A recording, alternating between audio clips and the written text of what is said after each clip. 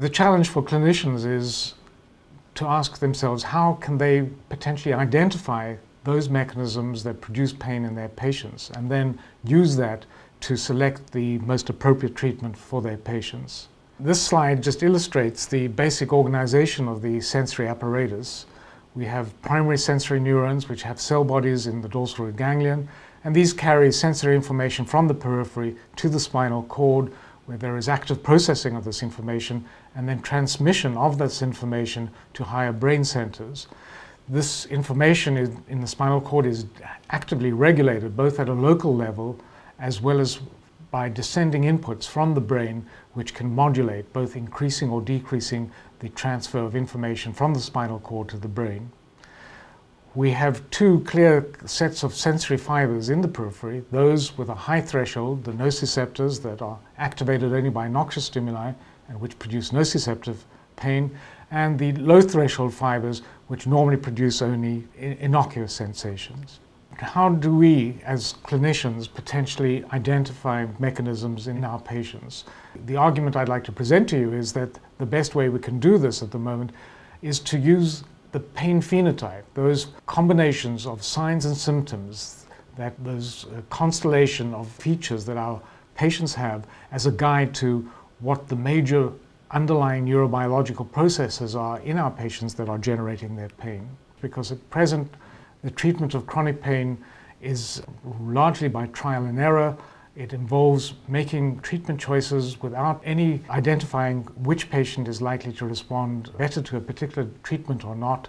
And in consequence, most of our patients do not benefit from our treatment, and we need to go through several cycles of treatment to try and find one that produces the greatest benefit. And I'm going to illustrate this by taking you through a series of scenarios illustrating how changes in the nervous system can produce particular features, particular signs and symptoms. We'll start off in the case of neuropathic pain by looking at negative symptoms, the loss of some function. And in the case of damage to the peripheral nervous system, this could either be terminal atrophy, for example, in patients with diabetic neuropathy, as well as axonal degeneration, which may occur after trauma, invasion of a nerve by a tumor, or compression.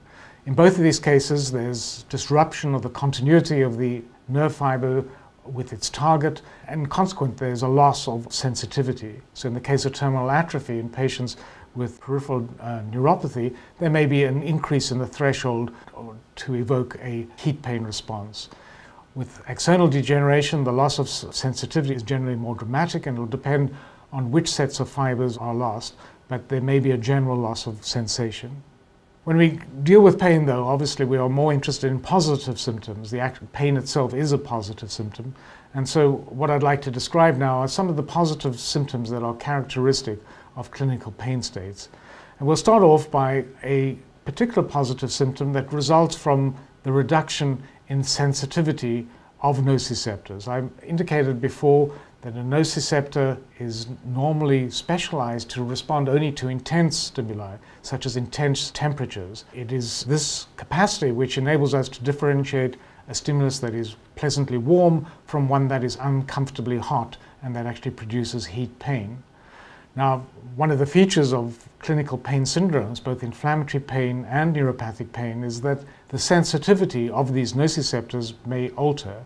And this is the consequence of changes in the transducer proteins that convert thermal stimuli into electrical activity. And one example of this is a channel called TRPV1. And TRPV1 is the channel that's activated by capsaicin, which is the pungent ingredient in chili peppers.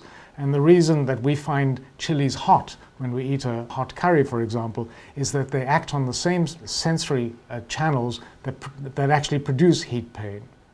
Now, one of the features, as I've mentioned, of inflammatory and neuropathic pain is heightened pain sensitivity, what we call peripheral sensitization. And this is a result of a decrease in the threshold for activating nociceptors as a result of a heightened sensitivity of these TRP channels. Now, once we know the mechanism, which is peripheral sensitization produced as a result of a change in the function of TRP channels, such as TRPV1, and we understand how this can present in our patients, for example, as a heat allodynia, where a normally warm stimulus is now experienced as being painful, we then have an insight into the mechanism in this patient that is producing their pain. And this can guide us as to the best treatment for our patient. For example, in this particular circumstance, a TRP channel antagonist, a TRPV1 antagonist, may be the way to reduce this heightened heat pain sensitivity.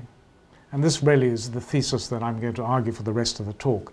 By understanding the mechanisms and how they generate the pain phenotype, we can make the best selection about what is the most appropriate treatment to use in our patients.